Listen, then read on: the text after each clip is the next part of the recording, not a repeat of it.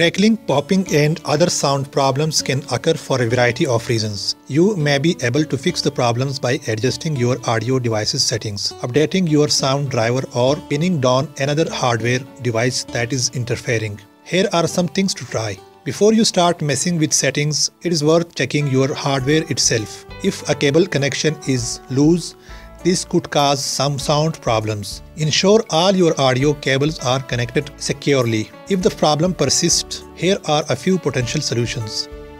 Number 1. Change your audio format. Changing the audio quality on your output device can solve some problems. To check your audio quality, right-click the speaker icon in the notification area next to your clock and select Playback Devices. Double-click the default playback device, which has a green check mark on its icon. Click the Advanced tab and use the default format box to select your sound quality level. Try setting your audio quality to 16-bit 44100Hz, that is CD quality. Click OK afterwards and see if the cracking or audio problems continue.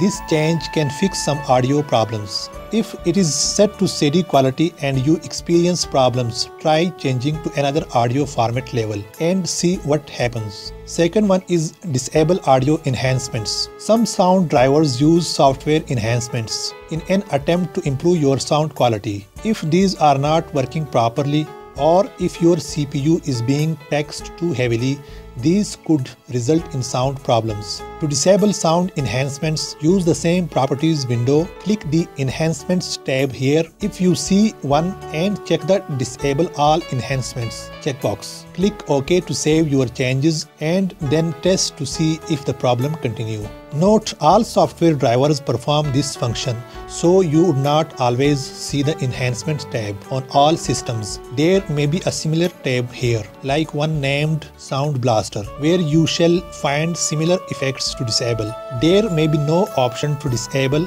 enhancements at all. It depends on your sound hardware and drivers. Next one is disable exclusive mode. Some sound drivers seem to have issues with the exclusive mode option that allows applications to take exclusive control of your sound card. This should not normally be a problem. Blame bad sound drivers if it causes issues on your system. You shall find this setting on the same window where the default format option is.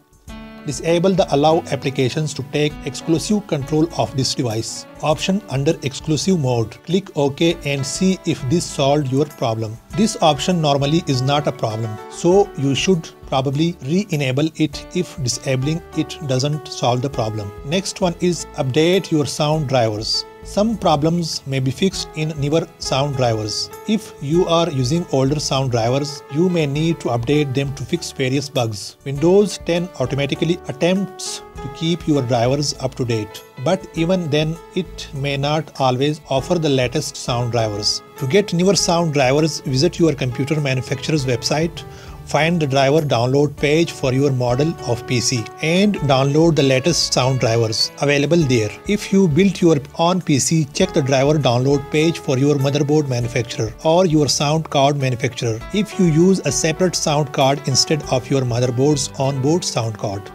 Check your DPC latency. This problem may also be caused by DPC latency. DPC stands for Deferred Procedure Call. This is the part of Windows that handles hardware drivers. If a driver takes too long to do something, it can prevent other drivers, like your sound driver, from doing a work they need to do in a timely fashion. This can lead to audio problems like clicks, pops, dropouts, and other issues. To check your DPC latency, download and run Latency Mon. Click the Start button and let it run in the background for a while. It will monitor your system's hardware drivers and provide recommendations, informing you which hardware driver seems to be the problem. If a particular hardware driver is causing problem, you can try updating the device driver. Disable the device, removing it from your system or replacing it. Even if you see some latency issues here, they are not necessarily a problem on a typical PC, where you just need to listen to music, watch videos and play video games.